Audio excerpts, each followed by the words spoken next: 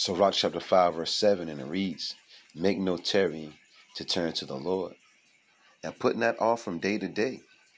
For suddenly shall the wrath of the Lord come forth, and in thy security thou shalt be destroyed, and perish in the day of vengeance."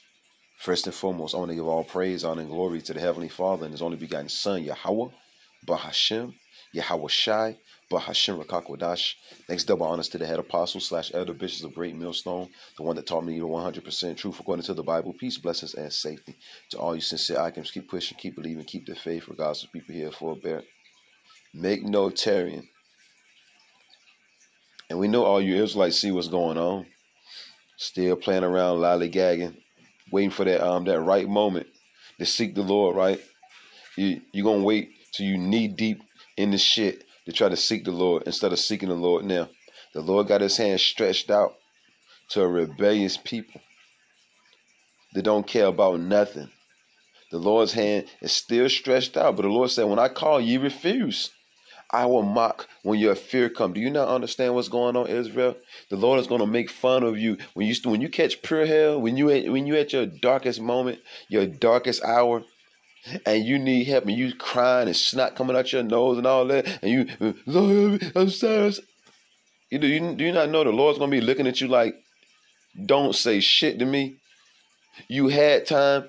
You Israelites had time. The Lord gave all of us time. Now is the time. What it say again? So rock quick, something quick. I got to head out the door. You know what I'm saying? Got to go to work or whatever. But the Lord said, don't make no tarrying. I mean, carjacking is at an all-time high. Lawlessness. I mean, the Lord have us repeating these things each and every day, man. I mean, water ain't no damn good. What you been knowing that? Fires everywhere, wars everywhere, crimes everywhere. I mean, everybody lying like hell. Everything is fake. And the only thing is real is Yahweh Ba'Shem Yahweh Shai. But you like, I'll wait. I'll wait to seek that. So Sirach 5 and 7, make no tarrying to turn to the Lord. You don't wait. When it comes to seeking your power, you don't wait. The same entity that flooded the whole entire earth, you playing around. You playing around. The Lord like, yo, enter into this ark, the spiritual ark. You like, nah, I'm good. I don't think fire is coming. I don't. What the man is saying, if it is going to happen, it ain't going to happen in my lifetime. And put not off from day to day. For suddenly shall the wrath when you least expect it. Look, safety worries. People worried about, you know what I'm saying, that it ain't safe enough on the streets. You can't even go out, get a bite to eat without something happening. You can't go to the park without something's happening. But you said you're going to put the Lord off? And put not off from day to day, for suddenly shall the wrath of the Lord come forth, and in thy security thou shalt be destroyed and perish in the day of vengeance. When you think you're safe, because you with all hell breaking loose, you still think you're safe. You Israelites are so gone. You really think you're really safe from what's coming. Matter of fact, since I'm already here, let's just get it. We bring these scriptures out every day, man. Every day, evils and only evils, man. Behold, it's come. But you're playing around, though. 2nd Ezra, the 15th chapter. Let's go straight to the point. Verse 5. This is how the Lord is getting down. This happened in real time now as I make this video. 2nd Ezra 15, but the Lord going to turn up. Remember, this still is the year turn up. Don't forget about that. 2nd Ezra 15 and 5. Behold, saith the Lord, Yahweh, Bahashem, Yahweh Shai, who you ignorantly call God and Jesus, I will bring plagues upon the world. You see? That's why the Lord said, make no tarrying to seek him. Because he's bringing plagues upon the world, right? Upon the world. Nowhere to run, nowhere to hide. The sword, which represents destruction, famine, death, and destruction. The Lord came with destruction 2 times. Letting you know how bad it's going to be. Behold, saith the Lord, Yahweh, Bahashem, Yahweh Shai, I will bring plagues upon the world. And the phone chimed in. I will bring plagues upon the world. The sword, famine, death, and destruction. You're not getting away around that. You're not getting around that, Israel. The Lord said, I'm bringing death and destruction, man. Nothing but chaos. Remember, the Lord says it's going to get so bad it ain't never happened before like this. The Lord said the things that I'm bringing upon the earth, it ain't never happened before. But you keep playing around, though. You take your sweet time. You know, go to college. Since college is more important than seeking the Lord, you continue to go to college. You see, and do all that other nonsense. You ain't gonna learn a damn thing. I was thinking about that earlier. This food system don't teach nobody nothing. You see, you should be at home learning from your parents, learning what the scriptures are saying, learning like the men supposed to be learning a trade from their dad, and the women, the girls supposed to be learning a trade from their mother. You see, but yeah, they say we don't cook, we don't clean, and look at the men. Only trade they got, you know what I'm saying, from their dad is robbing and stealing and looting and rapping and all this other nonsense. But anyway, Ecclesiastes 12:1. But you're going to wish you would have put all that to the side, you know what I'm saying, to the back burner to seek the Lord when these harsh judgments start coming down, right? Remember now thy creator. Ecclesiastes chapter 12, verse 1. Remember now, not later. It's high time to wake out of sleep. Community concerns over safety issues. You see, these people don't feel safe. Problem, reaction, solution. You see? Problem, reaction, solution. And all these damn homeless people everywhere just sitting in front of all these damn stores, just shitting everywhere. Stinking up everything. Come on, man. Remember now thy creator in the days of thy youth, while the evil days come not. But they here already, remember? Nor the years draw nigh when thou shalt say, I have no pleasure in them. And that's what the majority of our people are going to hear. The Lord saying, get out of my face. I don't want to hear you now. It's too late to hear you now. My ear was open a long time ago. But you played around. Let's get this Proverbs right quick. You played around, Proverbs chapter 1. I don't want to hear you now. Proverbs chapter 1. And I'm going to just hit the point. Proverbs chapter 1. Let's see. 24.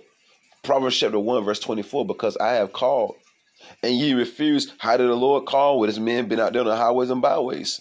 I have stretched out my hand, and no man regarded. The Lord got his hand out trying to pull you to safety, but you like, no, I'm good. I'm good. You're all hell breaking loose, and you still telling some you good. All right? But ye have sat at not all my counsel, and with none of my reproof. No one could correct you. No one could tell you anything because you knew it all. A bunch of know-it-alls. I also will laugh at your calamity. When you start catching pure hell, do you not know the Lord says he's going to laugh at you, man? All right? I will mock when your fear cometh. Look, it's a fearful thing to fall into the hands of the living power. The Lord says he's going to mock you Israelites that didn't turn back. They didn't seek him. He's going to actually mock you. How is he going to mock you? Through his servants, the prophets. When you go into the word mock, it means to laugh at. You see? I mean, man, laugh hard, man. All on the ground and everything. You're going to wish you would have turned back and started fearing the Lord. When the Lord says seek him, you should have turned around. When Isaiah 30:20 came out, and you shall hear a word behind these saying, matter of fact, let's just get it right quick. The Lord got his prophets out there on the highways and byways, man. Look, oh yeah, you got cop impersonators, more cop impersonators on the streets. People pretending to be damn police. It's going wild out here. Isaiah 30. Isaiah chapter 30.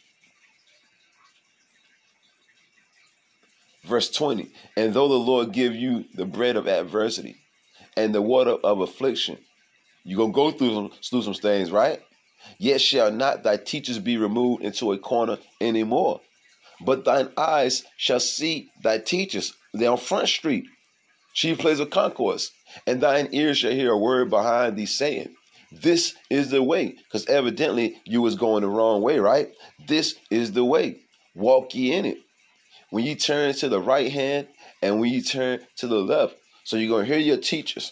See, blessed are your eyes and blessed are your ears, for they see and they hear. So it's a blessing to be able to hear the Lord speaking through men on the highways and byways. Because remember, let's get this right quick since I'm already here. Let's get this Amos right quick. You heard what the Lord said. I'm bringing plagues. I'm bringing this. I'm bringing that. I'm bringing destruction. I'm bringing the sword. I'm bringing famine. I'm bringing this, that, and the third. And you like, oh, okay. Amos chapter 3.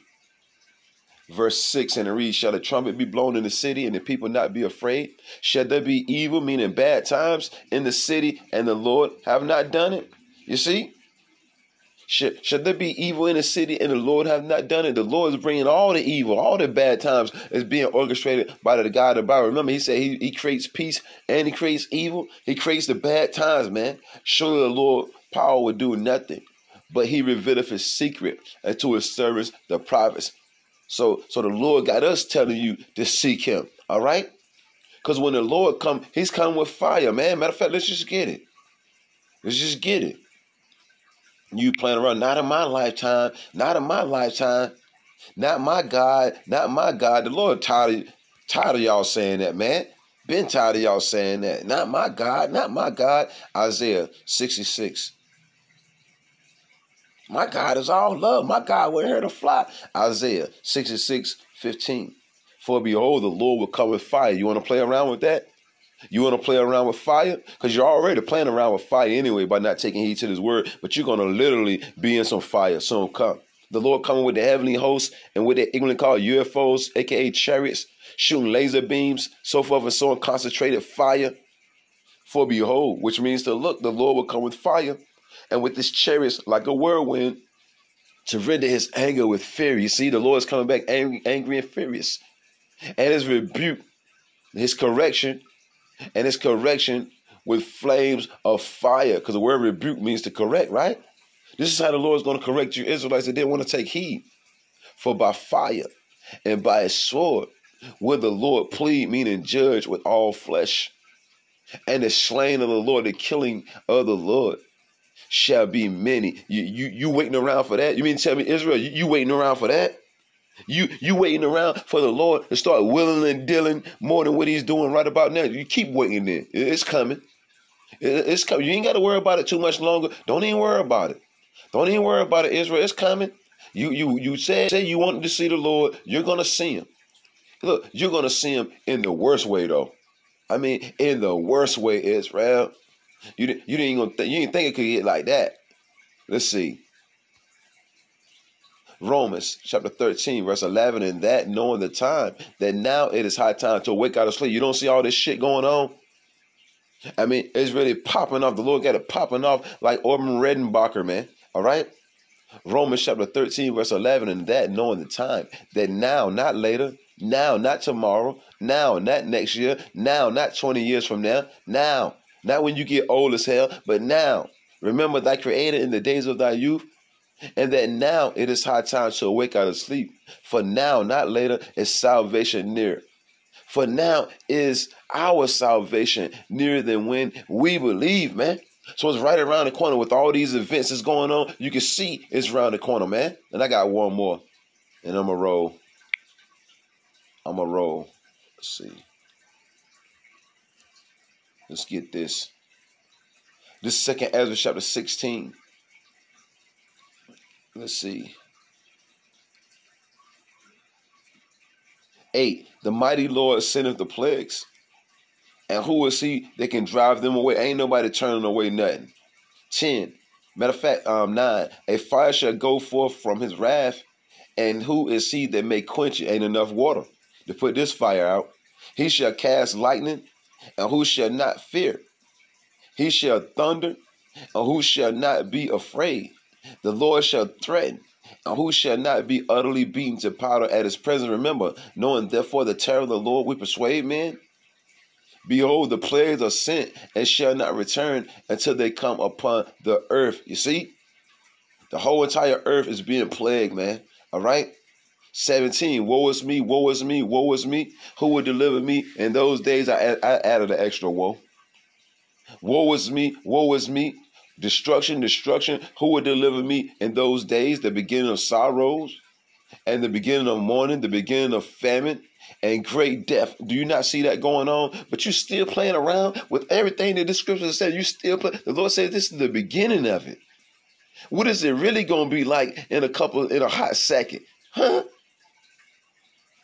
The beginning of famine, that famine, when that stomach start touching that back. And great depth, the beginning of wars, and the power shall stand in fear, the beginning of evils, meaning bad times. What shall I do when these evils shall come? Pray to the Lord. Behold, famine and plague, tribulation and anguish are sent as scourges for a moment. But for all these things, they shall not turn from their wickedness, nor be always mindful of the scourges. So there's a whole lot of people, the Israelites, is not going to turn back. They're just not going to turn back. They're going to continue on in their madness, and then judgment is going to come. You see? Judgment will eventually come. You see? Judgment will eventually come on you Israelites, right? This is madness. Every time you turn the news on, it's just nothing but madness, yo. Just fake every damn thing. Everything fake. Let's see. Behold, victuals, meaning food, shall be sold good, cheap upon earth. See, food is being sold right about now, but soon come you ain't gonna be able to find a crumb of bread. You ain't gonna be able to find a piece of gum. You ain't gonna be able to find a ketchup packet, a mustard packet, or none of that, man. All right. Victuals shall be sold good, cheap upon earth, that they shall think themselves to be in good case. And even then shall evils grow upon earth, sword, famine, and great confusion. These people are going to lose their damn mind, not knowing what to do. And many of them that dwell upon earth shall perish, die of famine. And the other that escape the hunger shall the sword destroy. Knowing therefore the terror of the Lord, we persuade men. Shalom.